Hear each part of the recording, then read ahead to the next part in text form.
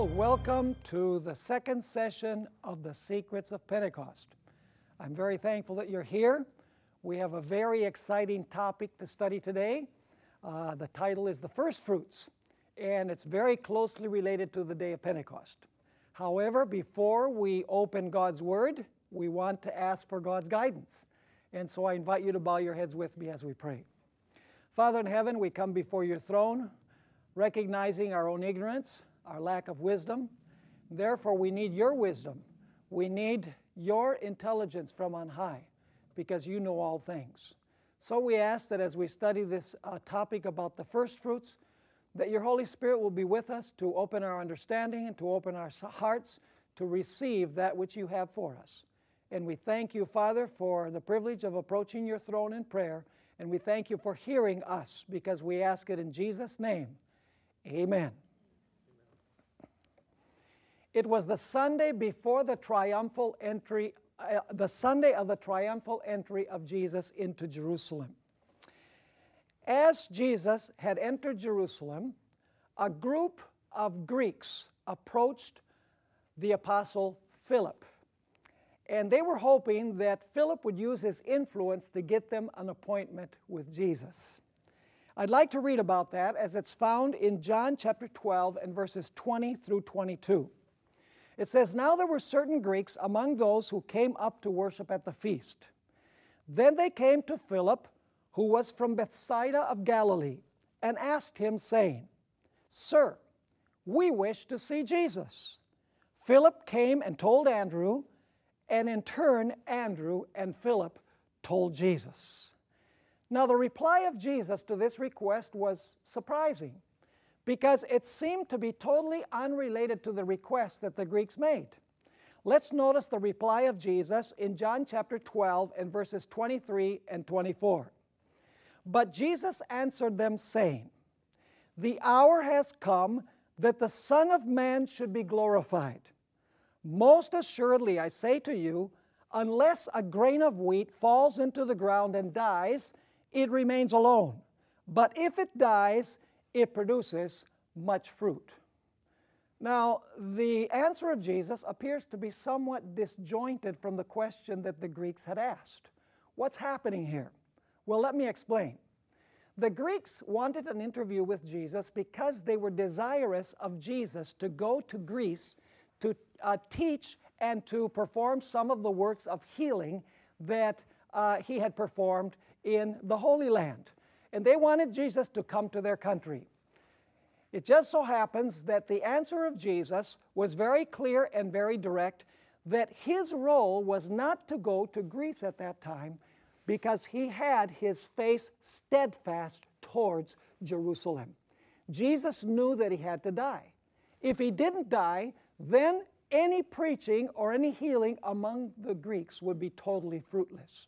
You see, that grain of wheat was none other than Jesus Christ. And as the grain of wheat falls into the earth, the seed dies, and then it sprouts forth to life again. Jesus was going to die, he was going to go to the tomb, and then he was going to sprout up again, he was going to resurrect. And when Jesus resurrected, as a result, then there would be much fruit among the Gentiles and among the Greeks. And so Jesus said, if I don't fall into the ground and die and sprout forth again in resurrection, I will remain a solitary grain of wheat. But if I fall into the earth and I die and I sprout forth to new life, then there will be much fruit, there will be many conversions to the truth. Now, in order to understand what we're going to study today, we need to comprehend the spring feasts of the Hebrew calendar. There were 4 feasts that were celebrated in the spring in Israel. I'm going to review those so that we have the context for what we're going to study in our topic today. The first feast was the Passover. And referring to the times of Christ, the Passover was fulfilled on the 6th day of the week. That is, on Friday, which was the 14th day of Nisan. Now, on the Passover, the lamb was slain. And of course, that represented the death of Christ on that very day. And then after this, we have the next feast, which is the Feast of Unleavened Bread. The Feast of Unleavened Bread took place on Sabbath, the day after the Passover, with regards to Christ. The unleavened bread took place on the 15th day of Nisan. And basically, the children of Israel ate unleavened bread. And the reason why is because in fulfillment, the unleavened bread represented the body of Christ, which had no sin. That's why the bread had no leaven. And then you have a third festival, which is the festival of the first fruits. That was fulfilled in Christ on Sunday morning. It was fulfilled on the 16th day of Nisan. Now, in type, a sheaf was taken and it was waved at the entrance of the sanctuary before the Lord. And of course, that was fulfilled when Jesus ascended to heaven and he presented himself before his Father on resurrection morning. And we're going to study all of these things in more detail, but I want you to have the picture now. And then, after the sheaf was waved before the Lord, a period of 50 days went by, and then you have what is known as the Feast of Pentecost.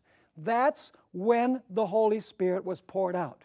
Now, in type, that is, in the ceremony that Israel had, on the day of Pentecost, 2 loaves of bread, leavened, were presented as first fruits to the Lord. And so that, we're going to notice, represents the fact that when Jesus ascended to heaven, he presented those who resurrected with him, and he also presented before his Father the first fruits that were converted on the day of Pentecost, which were actually 3,000. Those are the 2 loaves of bread that were presented as the first fruits on the day of Pentecost. Now, let's review then the 3 feasts because they're extremely important for understanding what we're going to study. Passover, the 14th of Nisan on a Friday. Unleavened bread, the 15th of Nisan on a Sabbath. First fruits, the 16th of Nisan on the first day of the week, or a Sunday. 50 days later, Pentecost, when the 2 loaves of leavened bread were presented as the first fruits to the Lord on the Feast of Pentecost. So is that clear? Is the chronology clear? Now, let's study the first fruits ceremony that took place in the 3rd festival of the Jewish year. We're referring now not to the Passover, not to unleavened bread, but to the festival that came after unleavened bread. Leviticus chapter 23 and verses 9 through 12 describes the way in which Israel celebrated this ceremony. And so let's notice Leviticus 23 and verses 9 through 12. It says there, the Lord said to Moses, "Speak to the Israelites and say to them, when you enter the land I am going to give you, and you reap its harvest," now I want you to notice the elements, "bring to the priest a sheaf of the first grain of your harvest. He," that is the priest, "is to wave the sheaf before the Lord, so it will be accepted on your behalf. The priest is to wave it on the day after the Sabbath." So we've read the passage. Now let's review some of the details that we find in this passage. First of all, how the Feast of First Fruits was celebrated. I'll explain it. It's very simple. The Israelites, each Israelite family, would cut the first fruits of the barley harvest in their own fields. Then they would take several stalks of the grain and they would put them together and formed a sheaf out of several stalks.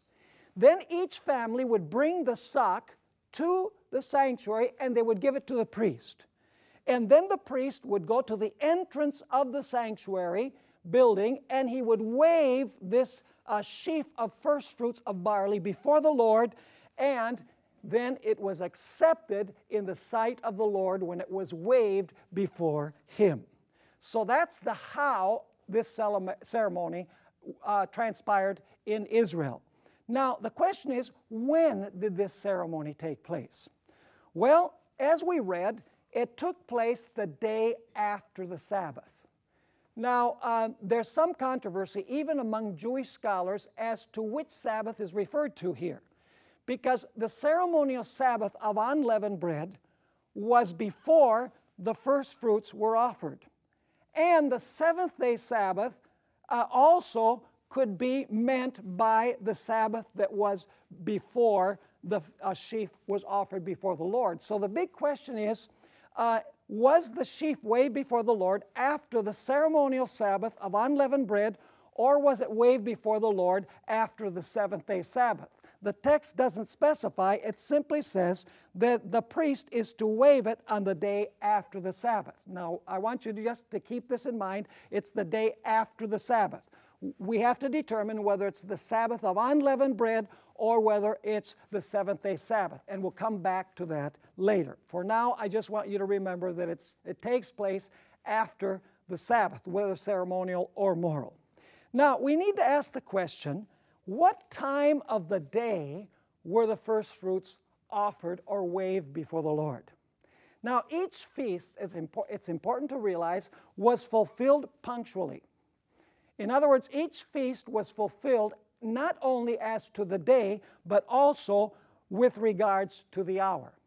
Now, we know that Pentecost occurred exactly 50 days after the first fruits were waved before the Lord. That's important to know. The Pentecost, which was the fourth feast of the Hebrew year, took place 50 days precisely and exactly after the first fruits had been waved before the Lord. Now, we do know at what time the Feast of Pentecost was fulfilled. I want you to notice Acts chapter 2 and verse 1. We're going to actually work backwards. We're going to work from the Feast of Pentecost backwards to determine the hour at which the sheaf was waved before the Lord. Notice Acts chapter 2 and verse 1. When the day of Pentecost had fully come, that word fully really means to become completely full. In other words, the time was absolutely complete. The time for it to be fulfilled had passed.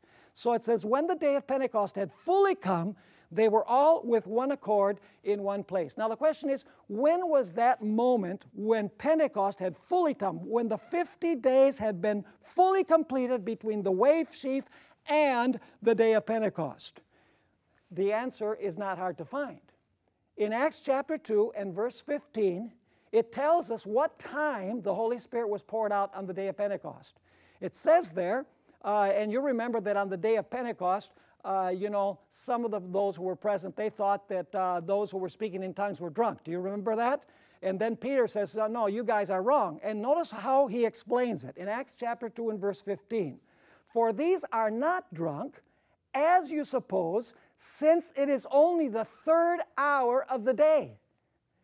Now, which was the third hour of the day, biblically speaking? The third hour of the day is 9 o'clock in the morning. The sixth hour is noon. The ninth hour, which is the hour that Jesus died, would be 3 o'clock in the afternoon. So in other words, Pentecost fully came at the third hour at 9 o'clock in the morning. And now listen up. And first fruits were waved before the Lord exactly 50 days earlier. So at what time was the wave sheaf waved before the Lord? At 9 o'clock in the morning. That's a very important detail we're going to notice. Now, the Feast of First Fruits was fulfilled by Jesus Christ. Jesus fulfilled the Passover because he was the Passover lamb. Jesus fulfilled the unleavened bread because his body had no leaven of sin, and therefore his body saw no corruption. And Jesus also fulfilled the first fruits ceremony. Now the question is, when did Jesus fulfill this particular ceremony, the first fruits? We read that it was after the Sabbath that the first fruits were waved before the Lord. Now, whether it was the ceremonial Sabbath or the moral Sabbath doesn't make any difference whatsoever. Because we know that when Jesus was on this earth, the ceremonial Sabbath of unleavened bread fell the same day as the seventh-day Sabbath. It was a high day. So it doesn't really make any difference whether it was at the Sabbath, after the ceremonial Sabbath, or after the Sabbath of the moral law, because both of them would be true with regards to Christ. because the day after Passover was unleavened bread, and that was a Sabbath, and we know that Jesus rested in the tomb on the Sabbath. And the next day was the day that he presented the wave sheaf. So we know that Jesus presented the wave sheaf on the day after the first Sabbath of unleavened bread, on the day after the seventh-day Sabbath. In other words, Jesus celebrated the wave sheaf the day of his resurrection. Now the question is, at what time did this happen? We've already noticed that it took place about 9 o'clock in the morning. Now, let's study a little bit about an encounter that Mary Magdalene had with Jesus in the garden the morning of the resurrection. Go with me to John chapter 20 and verse 17, and I am reading from the New King James Version. As you remember, when Jesus spoke to Mary in the garden, Mary immediately recognized his voice, and impulsively she wanted to do something which Jesus forbade her to do. Notice John 20 and verse 17. Jesus said to her, "Do not cling to me, for I have not yet ascended to my Father. But go to my brethren and say to them, I am ascending to my Father and your Father, and to my God and your God." So notice Jesus is saying, do not cling to me, or don't attach yourself to me, because I haven't ascended to my Father yet. But then Jesus says, but I am ascending to my Father and to your Father and to my God and to your God. Now I must say that most Bible versions contend that the expression, don't touch me, really should be translated, don't cling to me. You see, the King James Version says, don't touch me. But most modern versions say, don't cling to me. In other words, what these versions are saying is that Jesus is not forbidding Mary from touching him. He is forbidding Mary from clinging to him. Now, the word that is used here is translated, for example, in the NIV, in 35 of the 36 references to this word in the New Testament, the NIV translates touch. This is the only verse where the NIV translates cling to. And so you would say, well, the translation cling to is a wrong translation. Well, we have to take a look at that. Now, let me give you some examples from the New Testament of how this word is used by the NIV to refer simply to touching and not to clinging. You remember that Jesus touched a leper? This is found in Matthew chapter 8 and verse 3. Jesus obviously did not cling to the leper. Jesus touched the leper. We also have the case of the woman that touched Christ's garment. Did she cling to his garment? No, she touched his garment. In fact, she didn't cling to it because Jesus looked back to see who had touched it, and she wasn't clinging to it anymore. Also, the Bible uses this word, the NIV uses this word, to refer to the multitude that wanted to touch Jesus when they surrounded him. It's also used in the NIV to describe parents who wanted Jesus to touch their children. And of course, that's found in Luke chapter 18 and verse 15. And then it's used also to refer to Jesus touching the eyes of the blind. Obviously, it's not referring to Jesus clinging to the eyes of the blind. He's touching the eyes of the blind. And so in 35 or 36 references to this word in the New Testament, in the NIV, it is translated touch. Only in John 20:17 is it translated cling to. Now, is that a correct way of proceeding? I believe that it is. Let me tell you the reason why.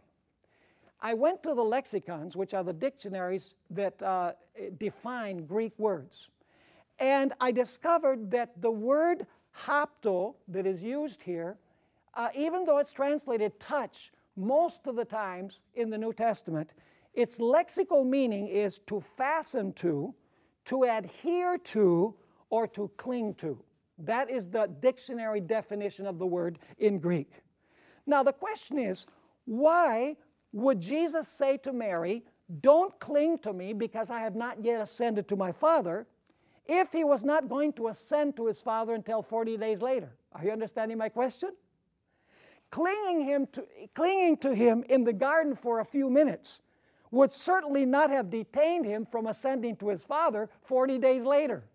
So why would Jesus say to Mary, don't cling to me because I have not yet ascended to my Father? There has to be a deeper reason than just touching here. Jesus is saying, don't cling to me. I have not yet ascended to my Father. Now, another interesting detail that we find here is the verb tense of the word ascend. Did you notice that Jesus said, I am ascending to my Father and to your Father? Notice he doesn't say, I will ascend to my Father and to your Father. He says, I am ascending to your Father and to my Father. If Jesus had meant to say that 40 days later he was going to ascend to his Father, it would have been very easy to say, I will ascend to my Father. But the verb is a first person, indicative, active tense, which means it is present. Jesus is saying, I am practically saying, now ascending to my Father. In fact, the ESV, the English Standard Version, translates it, I am ascending. The New International Version translates it, I am returning. And the New American Standard Bible translates it, I ascend. All of them are in present. So Jesus is telling Mary, I am ascending to my Father. Now, what was Jesus saying to Mary? What Jesus was saying to Mary was this: don't cling to me. Don't hold me back right now, because I must now ascend to my Father. You see, precisely at 9 o'clock in the morning, on resurrection morning, at the sanctuary, at the entrance to the sanctuary, the priest was going to wave the sheaf before the Lord in fulfillment of the wave sheaf ceremony. And at that very hour, in fulfillment of the wave sheaf, Jesus had to be in heaven at the entrance of the sanctuary, presenting himself as the firstfruits before his Father. And Mary might detain him or cling to him and hold him back. So Jesus says, don't hold me back. I am ascending to my Father. Ellen White says in Great Controversy 399, speaking about the feasts, these types were fulfilled not only as to event, but as to the time. In other words, the timing of the feasts were also fulfilled specifically by Jesus. Now, praise the Lord that Ellen White spoke about this journey of Jesus to heaven on resurrection morning to present himself as the firstfruits. I want to read from early writings, pages 187 and 188, where Ellen White describes this quick trip to heaven on resurrection morning. Of course, he came back the same day, we know. This is what she says, page 187 and 188. Jesus spoke to her with his own heavenly voice, saying, Mary! She was acquainted with the tones of that dear voice, and quickly answered, Master! And in her joy was about to embrace him. See, it's more than touching, was about to embrace him. But Jesus said, touch me not, for I am not yet ascended to my Father. But go to my brethren and say unto them, I ascend unto my Father and your Father, and to my God and your God. Joyfully she hastened to the disciples with the good news. Now listen to this. Jesus quickly ascended to his Father. And he did it for two reasons. Notice the two reasons. He quickly ascended to his Father, number one, to hear from his lips that he accepted the sacrifice. Remember that the reason for waving the sheaf was that it would be accepted before the Lord? And so Jesus is that sheaf. And so to hear from his lips that he accepted the sacrifice, and then secondly, this is very important, to receive all power in heaven and on earth. So Jesus went for two reasons: to make sure that his sacrifice was accepted by the Father, and secondly, so that he could make sure that his Father would give him all power. So Jesus went on resurrection morning to receive all power from his Father. Now, I want you to notice Matthew chapter 28 and verse 19. This is very interesting. This is taking place on the Mount of Olives right before the ascension of Christ. And we're not talking about his ascension on resurrection morning. We're talking about his ascension 40 days later. So Matthew 28 and verse 19 is referring to his ascent to heaven 40 days later. Now, I want you to notice what Jesus said to his disciples right before his departure. He said, all power has been given to me in heaven and on earth. Let me ask you, before Jesus ascended, had he received all power from his Father? Yes, he had. He's saying so here. He hasn't ascended here yet. He has not ascended yet. And he's saying to the disciples, all power has been given to me in heaven and in earth. Not will be given when I get to heaven, but has been given to me. Let me ask you, when did the Father give it to him? We just read it from the Spirit of Prophecy. It was given to him when he ascended to heaven on resurrection morning. Are you with me or not? Now, let's finish reading this statement from Ellen White. Incidentally, that verb, all power has been given to me, is an indicative passive aorist. The aorist tense in Greek is past. There's no doubt that Jesus is saying, I have already received power from my Father before he ascended to heaven, because he had received it in his first ascent to heaven, the morning of the resurrection. Now let's complete Ellen White's statement about the ascension, the quick ascension of Christ on the first day of the week. It says there, angels like a cloud surrounded the Son of God and bade the everlasting gates be lifted up, that the King of glory might come in.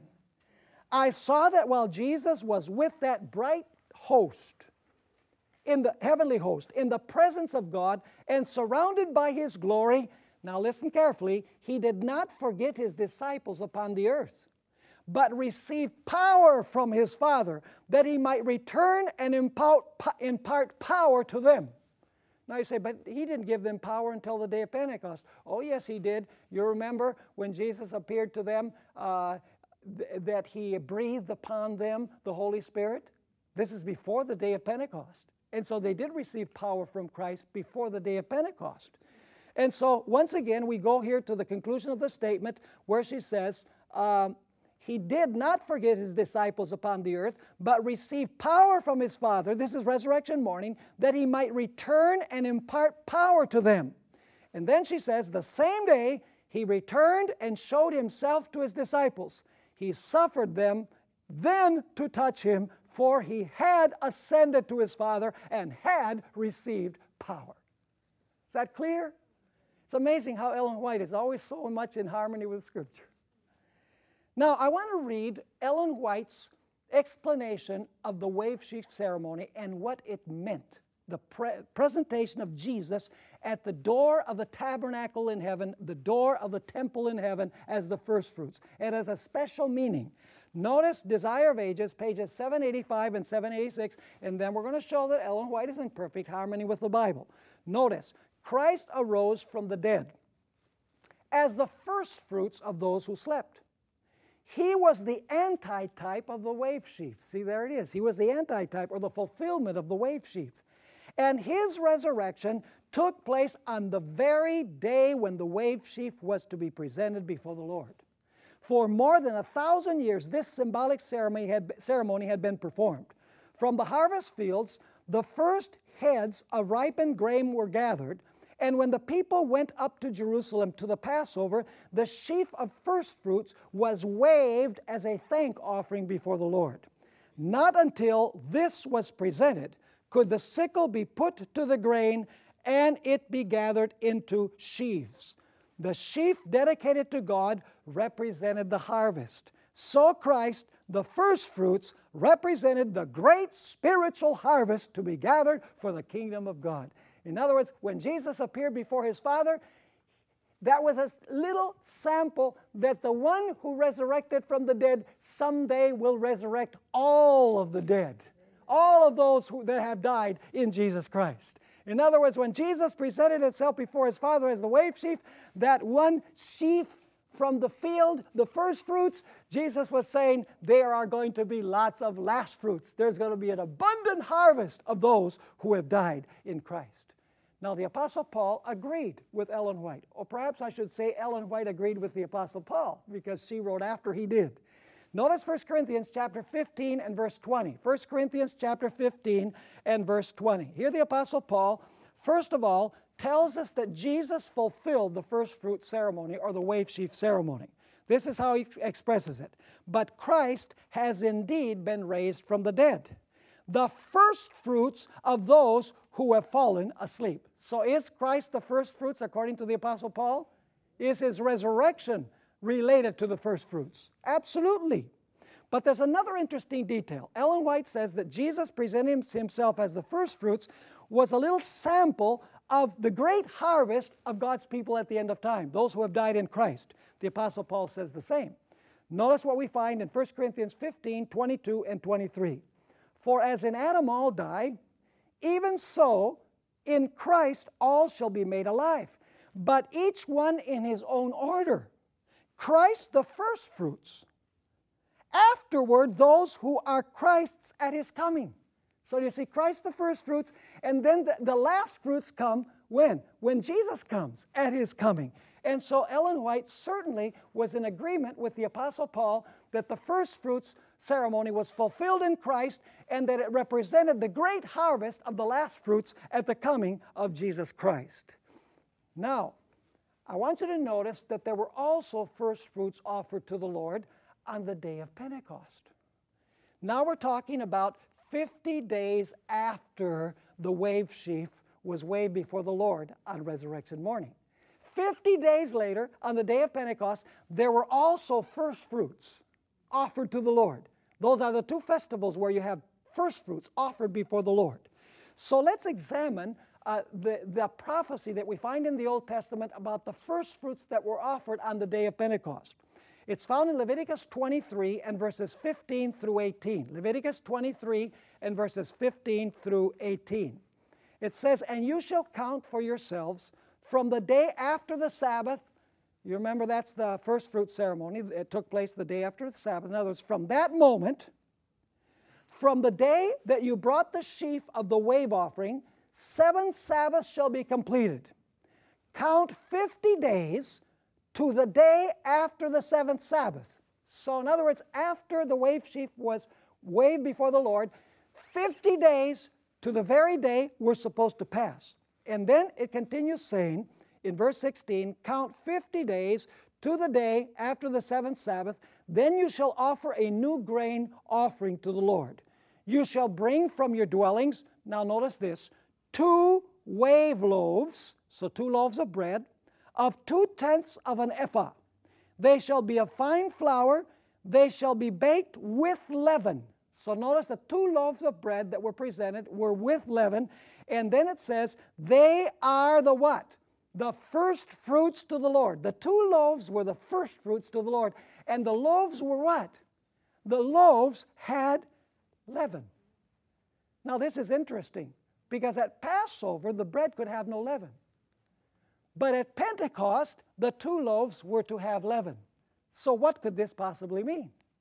Well, let's go to Matthew 13 and verse 33, which is the parable of the leaven that Jesus told. Matthew 13 and verse 33. And I want you to notice that we're dealing with 2 symbols here in this ceremony. In this ceremony where you have the 2 loaves that are presented before the Lord. You have, first of all, a loaf, and secondly, you have the leaven in the loaf. 2 symbols. And we need to determine what those 2 symbols represent or mean. Matthew 13, verse 33 says, "And another parable he spoke to them. The kingdom of heaven is like" what? "Like leaven, which a woman took and hid in 3 measures of meal," to make what? To make a loaf of bread, right? So it says, she hid in 3 measures of meal till it was all what? Till it was all leavened. So you have a lump of dough, and inside the dough you have what? You have leaven.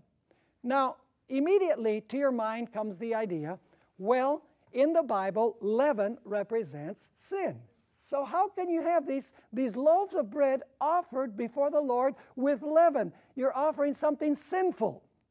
Well, it is true that the loaves, that the bread could not have leaven at the Passover. But that's not true of Pentecost. Now let's examine the bread that was used at Passover. Go with me to 1 Corinthians chapter 5 and verses 6 through 8.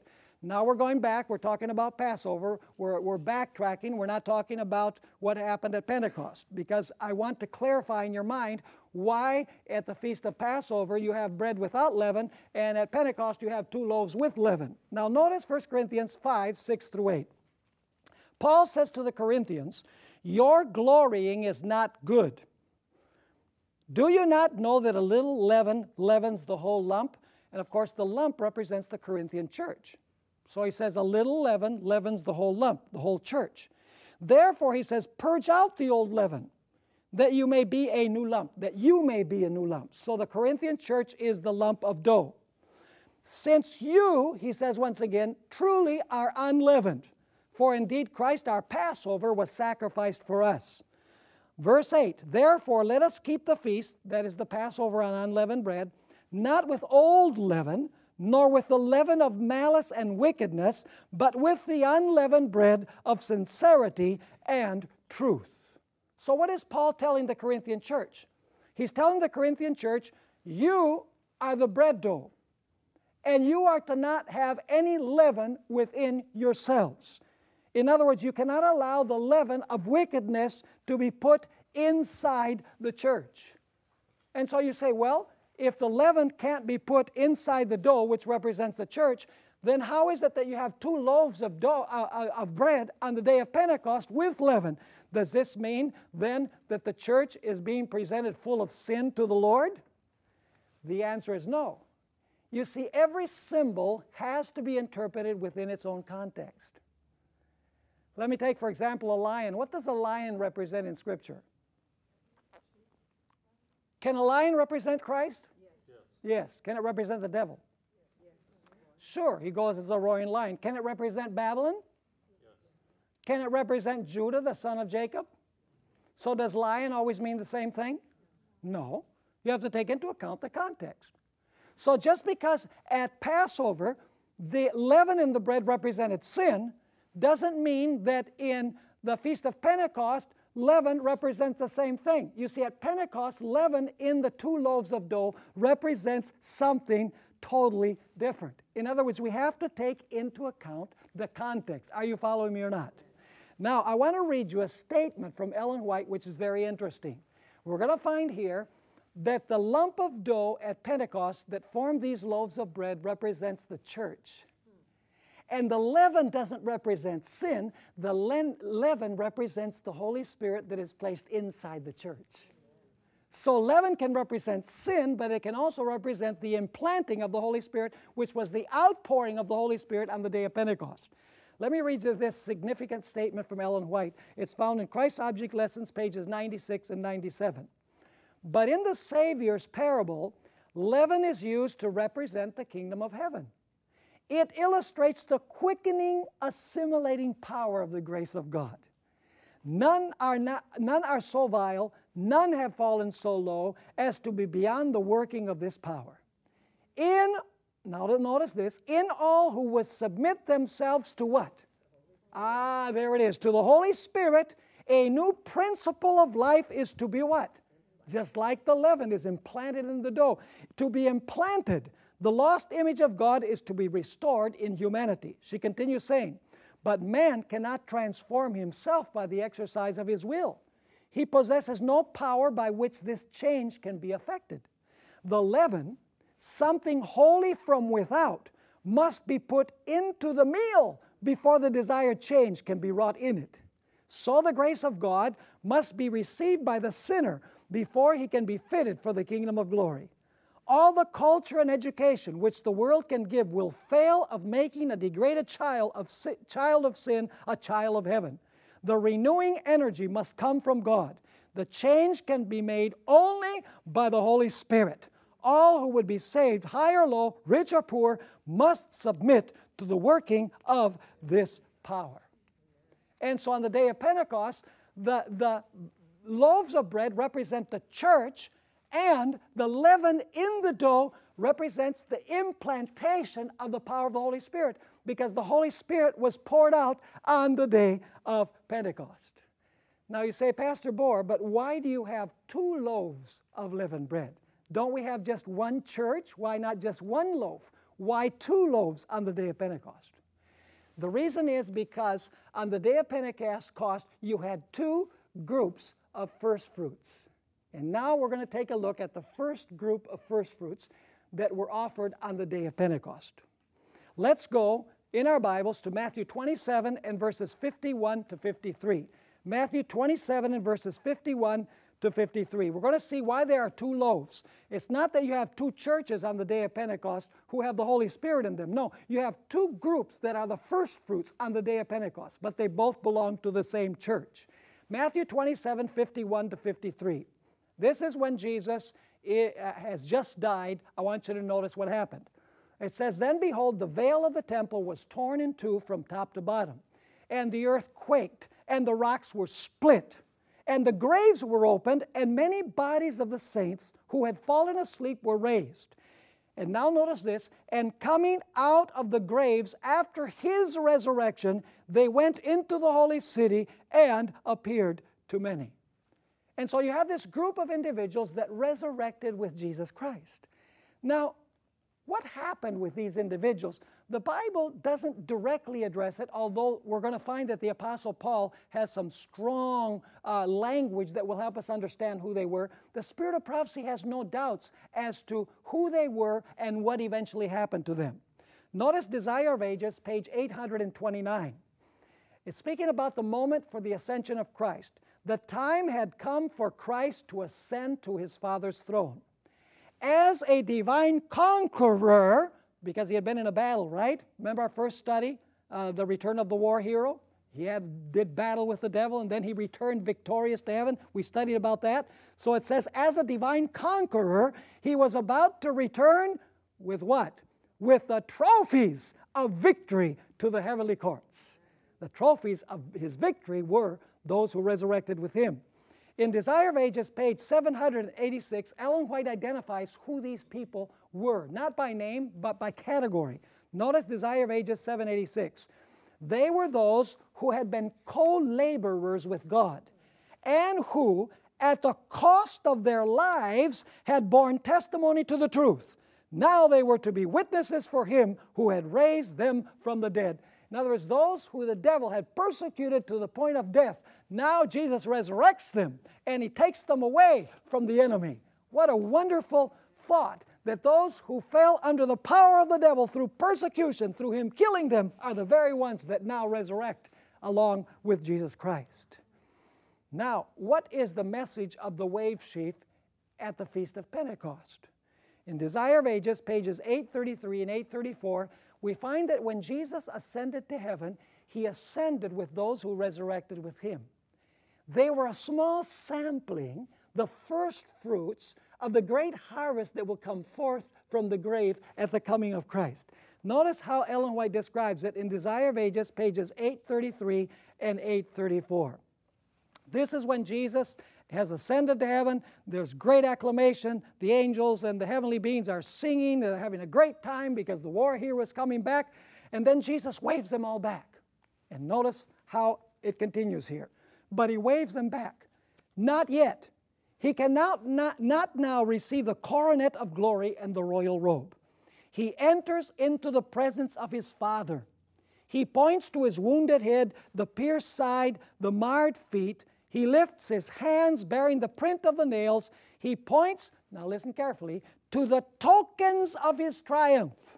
He presents to God the wave sheaf, those raised with him, as representatives of that great multitude who shall come forth from the grave at his second coming.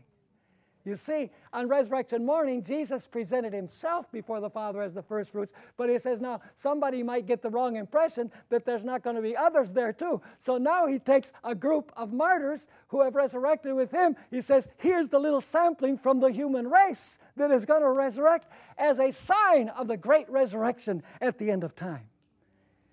Now the Apostle Paul had something very specific to say about the Feast of Pentecost and the first fruits. Go with me to Ephesians chapter 4 and verses 7 through 13. Ephesians chapter 4 verses 7 to 13, and we'll move through this quickly because our time is very brief. Here the Apostle Paul is speaking about spiritual gifts. You remember when Jesus went to heaven, he gave the gift of the Holy Spirit, and with the Holy Spirit come the gifts of the Holy Spirit. Remember the gifts of the Holy Spirit? You know, like apostles, prophets, healings, tongues, all of those gifts that come when they receive the Holy Spirit. Now, the Apostle Paul is speaking about the moment when those gifts were given. And I want you to notice the details here. Ephesians chapter 4, 7 to 13, and you have explanatory notes there in brackets. But to each one of us, grace, the Greek word is charis, from where we get the word charismata, which is the word gifts in the New Testament. But to each one of us, grace was what? Was given, according to the measure of Christ's what? Gift. So we have received grace from God because we have received what? Because we have received the gift from Christ. Now, what is the gift that Christ gave? Christ gave the Holy Spirit. In fact, Jesus referred to this in Luke 11, verse 13, where he said, if you parents know how to give good gifts to your children, how much more will your Heavenly Father give you the gift of the Holy Spirit? It's the very same word. And so this is speaking about the gift of the Holy Spirit on the day of Pentecost. Now let's continue reading. Verse 8. Therefore, he says, because he has given this gift, he says, when he, that is when Jesus, what? Ascended on high. What event is that describing? The ascension of Christ, right? When he ascended on high, he led captivity captive. What does that mean, he led captive? Who was captive in the graves at that time? Those who had resurrected with him, they had been captive in the grave. And now Jesus took them out, and he takes captivity captive. So it says, when he ascended on high, he led notice it doesn't say he took, it says he led. He's the war hero. He led captivity captive. And what did he do when he led captivity captive? When he presented that wave sheaf before the Lord, what did he do on the day of Pentecost? He gave what? He gave gifts to men, which are the gifts of the Holy Spirit on the day of Pentecost. Verse 9, now this, he ascended. What does it mean? But that he also first descended into the lower parts of the earth. He who descended, it's talking about his death and his burial. He who descended is also the one who what? Who ascended. Is it talking about his ascension? Is that when he took captivity captive? Is that when he gave gifts to men? Absolutely. So notice it continues saying here in verse 10, he who descended is also the one who ascended far above all the heavens, that he might fill all things. And then it speaks about the gifts of the Holy Spirit. It says, he himself gave some to be apostles, some prophets, some evangelists, and some pastors and teachers. And then it gives us the reason why God gave these gifts: for the equipping of the saints, for the work of ministry, for the edifying of the body of Christ, till we all come to the unity of the faith and of the knowledge of the Son of God, to a perfect man, to the measure of the stature of the fullness of Christ. So let's summarize what we've seen from this passage. First of all, do we have a clear allusion to the death and burial of Christ? Yes or no? Absolutely. Do we have a clear reference to the ascension of Christ? Absolutely. The expression when he ascended is used twice in this passage. Do we have a reference to him taking captivity captive when he ascended to heaven? Absolutely. Do we have a reference to him giving the gift and giving the gifts? This passage is talking about the day of Pentecost. It's talking about when Jesus presented himself as the wave sheaf. Now, we need to understand, and this is very important, that the background of Ephesians 4 is Psalm 68. Now, Psalm 68 is a very interesting psalm. It's talking about the victory of God over his enemies. And now God is in a procession back to Mount Zion in Jerusalem, victorious amidst the acclamations of his people. And of course, that's symbolic of the victory of Christ over the devil and over his enemies, and his procession to heaven, to the heavenly Zion, victorious as the war hero. Now I want you to notice Psalm 68 and verse 1.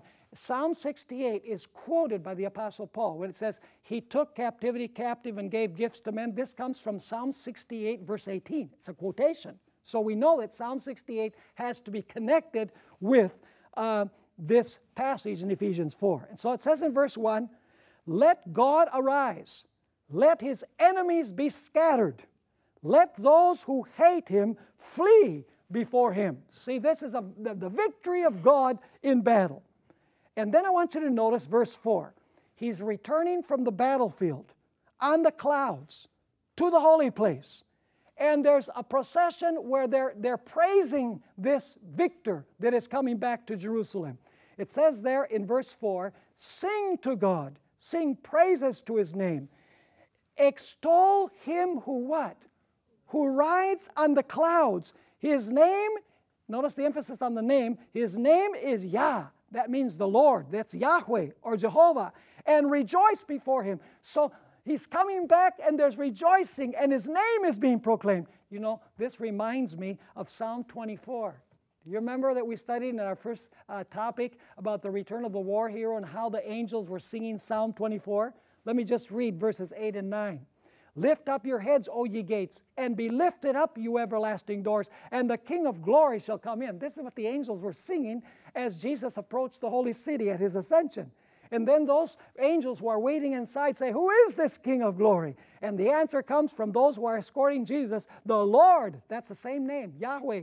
The Lord strong and mighty, the Lord mighty in battle. So you see, Jesus has been in a battle. He's mighty in battle. He's coming back, and the people are rejoicing. Ellen White describes this in Desire of Ages, page 833. She says, all heaven was waiting to welcome the Savior to the celestial courts. As He ascended, He led the way, and the multitude of captives, notice the word captives, the multitude of captives set free at His resurrection followed. The heavenly host, with shouts and acclamations of praise and celestial song, attended the joyous train. And so this psalm is about the ascension, the victorious ascension of Christ to heaven after He's defeated His enemies. And the heavenly beings are singing as He's approaching the holy city. Notice verse 11 of Psalm 68. It says, the Lord gave the word. Great was the company of those who proclaimed it. In other words, God commanded the multitudes to proclaim Him and to acclaim Him King. Now, do you know it's very interesting that there are some that are using this text in favor of the ordination of women? Totally out of context, because what one pastor says is, well, you know, this text is really saying in verse 11 that the women, after the resurrection of Jesus, they went and proclaimed the resurrection of Christ. And therefore, because they were the first ones to proclaim the resurrection of Christ, then they are supposed to be ordained and they're supposed to be preachers. Now, that is a humongous stretch, because the text is not talking about the resurrection of Christ. It's talking about His procession to heaven 40 days later. It's not talking at all about the day of His resurrection. It's talking about the day of His ascension in the midst of acclamations. To sidetrack the issue, to say that these are the women that are proclaiming the resurrection of Christ does not fit the context of what the Apostle Paul is trying to say and what the psalmist has to say as well. Notice Psalm 68 and verse 17. This is the very verse before the verse that the Apostle Paul quotes. Psalm 68 and verse 17. God has come with tens of thousands of His chariots. He has come with thousands and thousands of them. Who are those? Angels, folks. And then it says, the Lord has come from Mount Sinai, because the original context has to do with Israel. The Lord has come from Mount Sinai, and He has entered what? His holy place. So where did Jesus enter when He went to heaven? He entered the holy place. This has nothing to do with His resurrection. This has to do with His procession after Jesus is ascending to heaven. Notice verse 24. I'm reading from the New International Version. It says, speaking about this procession, it says, your procession has come into view, O God. The procession of my God and King into what? Into the sanctuary. What is He doing? He's coming into the sanctuary, the heavenly sanctuary at His ascension. And then, of course, you have verse 35 of Psalm 68, which is very significant. It says, O God, you are more awesome than your holy places. The God of Israel is He who gives strength and power to His people. What did God do on the day of Pentecost? He gave what? He gave strength and power to whom? He gave strength and power to His people. So the first loaf represents those first fruits that Jesus presented on the day of Pentecost. But there's another loaf. That other loaf represents the first fruits of the preaching of the gospel on the day of Pentecost. Notice Acts 2, verses 37 to 39. Peter has preached his sermon. Those who are present now come to Peter. They've been cut to the heart, and they say to Peter, what do we do in the light of what you've preached? Notice Peter says in verse 38, then Peter said to them, repent and let every one of you be baptized in the name of Jesus Christ for the remission of sins, and you shall receive the gift of the Holy Spirit. And the Bible tells us in Acts chapter 2 and verse 41 that 3,000 first fruits of the gospel were converted to the Lord and were baptized. It says there, then those who gladly received His word were baptized. And that day about 3,000 souls were added to them. And by the way, verse 47 says that they were added to the church. The second loaf represents the church, the first fruits of the church. And the first loaf represents the first fruits of those who resurrected with Jesus Christ. Now, what is the good news of all of this? The good news, folks, is that all of this that took place with the first fruits the day of the resurrection and the first fruits on the day of Pentecost were only small-scale down payments of the great harvest at the end of time. Let's read as we conclude 1 Thessalonians 4, 15 through 18, where you have the final fulfillment, where all of the last fruits are now going to be harvested, and all of God's people will be together. Do you think Jesus is going to lose His down payment? He's not going to lose His down payment. He says, I'm just giving you this little down payment so you can be sure that the rest is going to be paid for, that everybody else is going to be there. Notice 1 Thessalonians 4, verse 15. For this we say to you by the word of the Lord, that we who are alive and remain until the coming of the Lord will by no means precede those who are asleep. For the Lord Himself will descend from heaven with a shout, with the voice of an archangel, and with the trumpet of God, and the dead in Christ will rise first. Then we who are alive and remain shall be caught up together with them in the clouds to meet the Lord in the air, and thus we shall always be with the Lord. Then finally the fulfillment of what was taught by the first fruits will take place. And God's people, all of them from all ages and all nations, kindred, tongues, and people will all be together in the kingdom. And by the way, that celebration is the Feast of Tabernacles. The Feast of Tabernacles was a feast of joy where all of God's people gathered together, and there was lots of singing, and there were palm leaves, and it was a time of rejoicing. Sin had been eradicated, and now people were at peace and full of joy in the presence of the Lord. Aren't we looking forward to that day? I'm looking forward to it with great anticipation, and these ceremonies show us that it's not wishful thinking, because what Jesus has done is an indication of what He will soon do.